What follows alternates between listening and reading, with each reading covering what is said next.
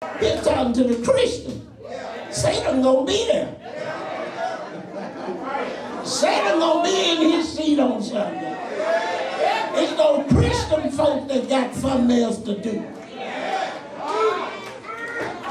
You got to know Satan versus the Christian. Have I got a witness? And I ain't talking about with your physical eye. I'm talking about that credential, that continence that Satan carries with him, that identifies him. Because he ain't going to tell you who he is. No, he ain't going to do that. No, the Lord will. I think I said this in Bible study the other night. Lord will tell you who he is. All through the scriptures, he tell you, I'm the Lord thy God. I am that I am. He tell you who he is. But Satan, you ain't never heard him say in the scripture, I'm the devil. He always try to disguise himself to be something that he really ain't. That's why he comes in with the high heel shoes, the Salitos, and all that kind of stuff. And you know, and he looks good marching in here, so you don't detect who he is. Watch yourself, He come in as a sheep. Y'all didn't get that. He comes in as a he, and then he come in as a she. But it's only those who are close to the Lord that can detect who he really is. And you need to be able to say it's nothing but the devil. Because the devil ain't always the person sitting on your seat. It's not always the person sitting on your pew, on your seat. It's the person sometimes sitting in your seat. You got to be able to understand that sometimes the devil ain't sitting next to you. The devil ain't sitting next to me. The devil is sitting in me. I got to know the difference when I come to detecting Satan. Praise the Lord. Sometimes I need a little help with that. When I go to the pastor and tell him that I have problems in my life and ask him what he think about it. Sometimes I need a little help with it. He ought to be able to tell me, well, this is what the Lord said. This is what the Lord said. Because we're living in a world now where we have too many opinionated people. We give so many opinions. It is of my opinion that this should happen. In my opinion, that should be. But this is not an opinionated book. This book means what it says, and it says what it means. So we don't have to guess about this thing here. And as the Lord says it, it's the truth. And we know that the truth will set you free. So just preach to them, just tell them. Just warn them. Amen. That if they don't do it God's way, they're going to be in trouble. Just warn them. That's the duty of a watchman. Stay on top of this wall and warn these people. It's up to them. Now we talked about the duty of him, the watchman. But the watchman is not the only one that has a duty here.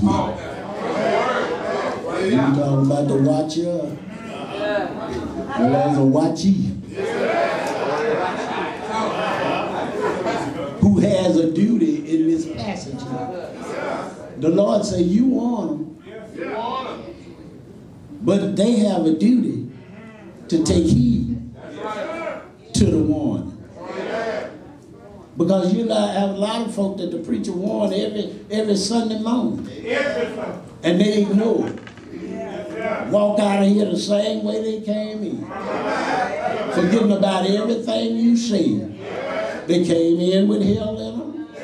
They leave here with hell there. You had good church, you had a lot of singing, you had a lot of preaching, but they had the same amount of hell in them when they leave as they did when they came. In fact, sometime during that service, they gained a little more hell because they were looking at somebody they shouldn't be looking at, and that person didn't look the way they thought they ought to look, or they were looking somewhere else and they thought they were looking at them. And you came doing all right, but you left here in a worse condition than you did when you came. Have I got a witness here?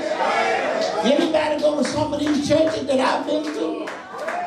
Well, folk ain't just the same and everybody in church is not right. That when Satan shows himself in church, he shows himself to be Satan. Satan's not supposed to act like the Lord. So when you think Satan don't care for you, you just feel mistaken.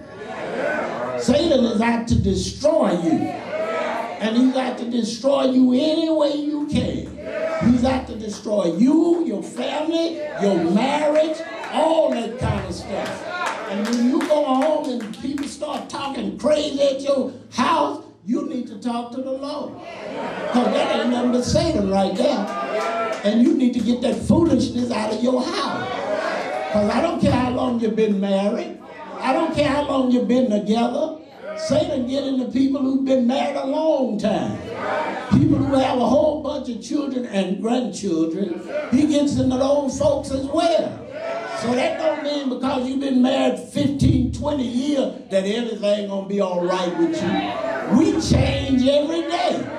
The only person I know that don't change is the Lord. Because he said, I change not. But you can't say that because every day you something different.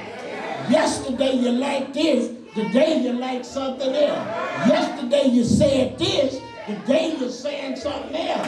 Yesterday you went here, today you're going over here. We change every day. How are we going to adjust to one another? We can't adjust to one another because we study change all the time. All right, I'm going to have to close this thing. But I'm all right now. I feel pretty good. I'm all right. I'm all right. So it's not just up to the trumpet blower. The trumpet here has a duty. The preacher's preaching. The preacher's warning you. And every week he's warning you. Every week. And then, do you not know it's a burden, those of you who don't preach? Those of you who don't preach. It's just a burden on a true preacher when he preaches all the time. And it seems like nothing's getting better. It really is a burden. It feels like you're not doing your job. And a true watchman goes home and asks the Lord, Lord, what am I doing wrong? What am I saying wrong? And we've all been there. Dawson, I know you've been there. When it seemed like you ought to be getting some results, but everything's still staying the same. And you're asking yourself, what's wrong with my preaching? What am I doing wrong? Well, let me tell you, all the time it's not you. It's just a fact.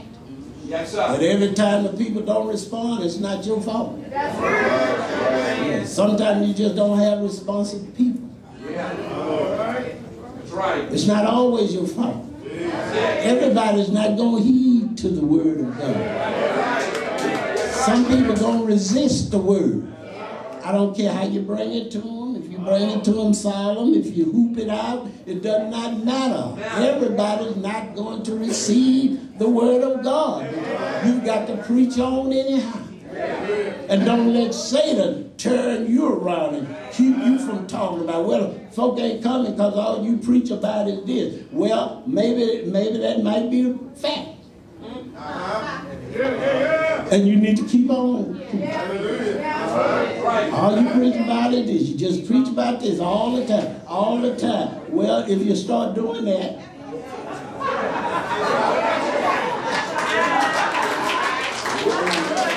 we won't have to preach about it no more. reason you keep preaching about it is because you ain't learned to do it yet.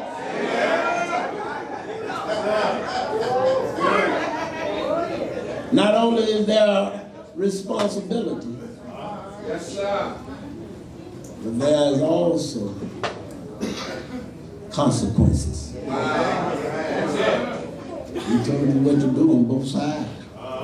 The watchman do the warning. The people take heed to the warning. Watchman can't make you do it. You don't have to do it. But there are consequences. There are consequences, and we're paying consequences every day for not listening to the word of God. Our nation is paying the consequence. Our families are paying the consequence every day simply because we're not taking heed to the word of God. We're learning more about everything except the word of God. We're going to the internet finding information and intelligence on everything else except for the word of God. We're in all kind of universities and we're taking up all kind of classes for this, that, and the other. But we can't get you the Bible study. We're interested in everything else except for the word of God. And the nation is paying consequences. And we talk about that young man up the road there. And I say to the used kids, well, I don't know him personally. I don't know his family. But I can guarantee you they didn't have him in church every Sunday.